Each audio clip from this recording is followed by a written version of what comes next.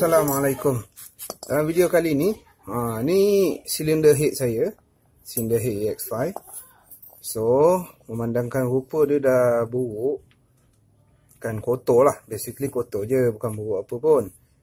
Jadi, saya nak repaint balik. Jadinya, jom kita sama-sama buat sampai bersih. Ada rezeki kita cat. Kita cat bagi lawa.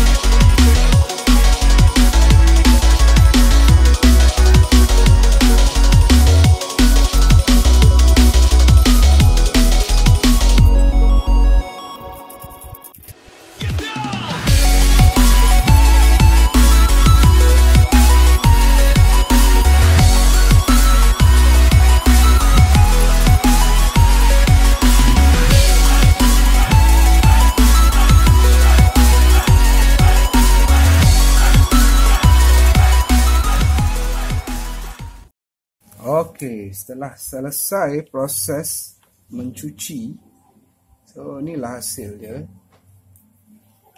Inilah hasil daripada apa yang kita cuci tu. Minta maaf kalau gelap sikit, lighting tak berapa cantik dalam rumah ni. Okey, sebelum kita cat, kita kena tape dulu. tape dulu mana yang kita tak nak dia bercat. Supaya nanti tak adalah susah kita nak tak adalah susah kita nak cat kan. Nanti tak adalah cat tu masuk-masuk dalam lubang. Macam tu.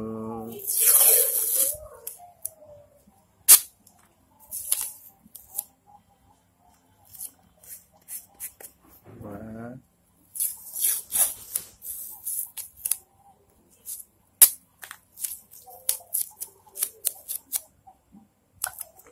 Alright.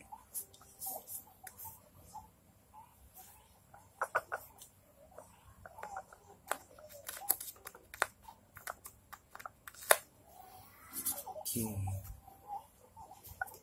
Dah selesai macam ni. Kita dah tutup dia.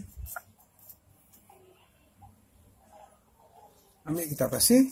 Kita pasir 240. Dia yang kasar sikit, tajam sikit. Kita gosok dia punya ujung-ujung ni. Jadi dia akan putus.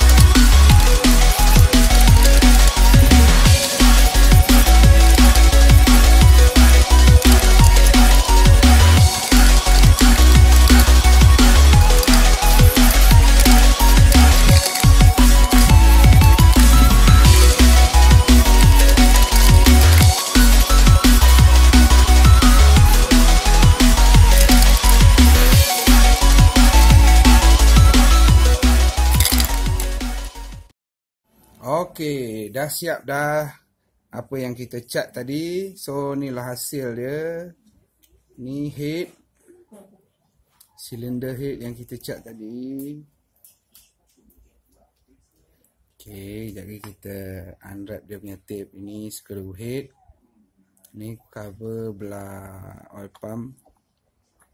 Ni tutup depan, ni tutup tepi. Dia orang panggil pipi. Okey. Jadi sekarang kita boleh buka dah tape-tape yang kita tape semalam ni. Dan kita akan cuba matchkan.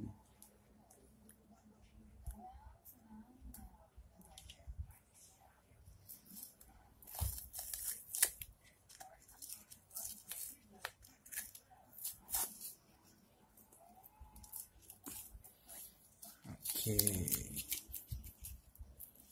Ni dengan ni. Tepet ni kita tak buka sebab barang ni tak ada. Belum beli lagi cap untuk tepet ni tu. Nanti dah beli baru kita buka lah. Okey.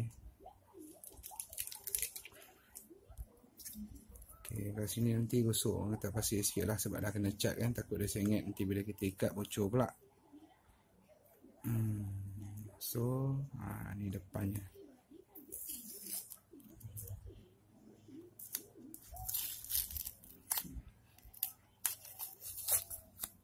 Gunanya bila kita nak cat ni kita tape supaya dia tak masuk kat lubang-lubang skru. Bila dia masuk kat lubang skru tu yang jadi masalah biasa tu. Kalau macam ni okey je. Okey, so jom kita try pasang. Ni belah sini. Ni tengok macam ni. Pasang macam ni. Nah, ini kita pasang sonok-sonok je. Masuk skru.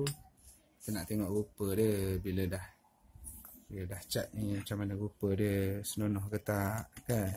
Macam tu je lah.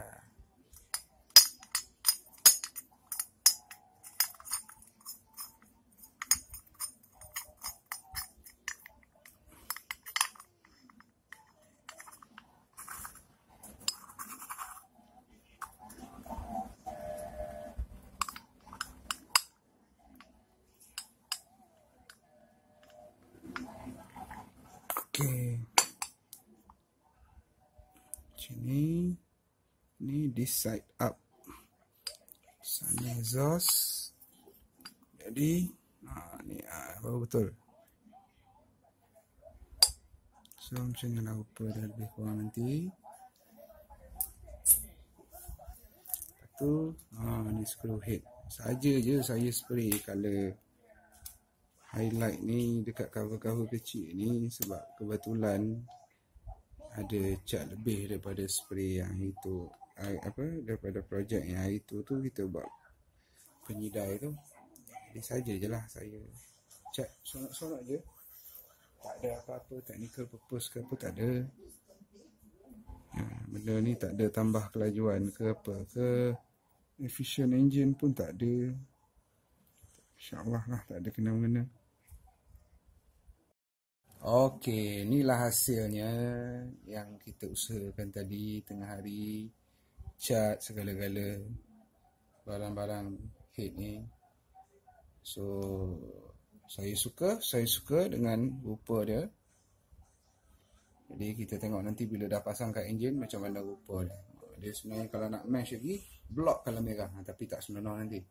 Tak apa, ini pun dah cukup bagus. Dah nampak lawa, nampak bersih. Terima kasih kerana menonton dan menyokong channel saya. Jangan lupa like, komen, share dan subscribe. Kalau anda rasa video-video saya berguna untuk orang lain, jemputlah share banyak-banyak. Dan jumpa lagi di video akan datang. Terima kasih. Assalamualaikum.